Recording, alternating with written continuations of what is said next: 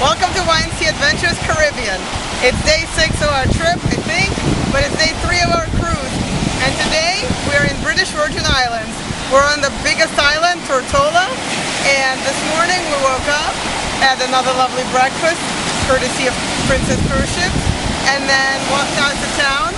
We refused to pay the exorbitant taxi fees that they have at port, and hopped in another local taxi with a bunch of locals, planning to go to Brandywine Bay, which is what I researched on Google.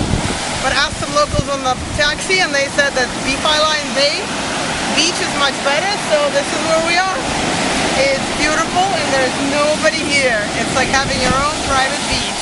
We're loving it, and at 3 o'clock the same taxi is going to come back and pick us up to take us back to the cruise, where we'll enjoy a nice shower, lunch, and probably dinner as well.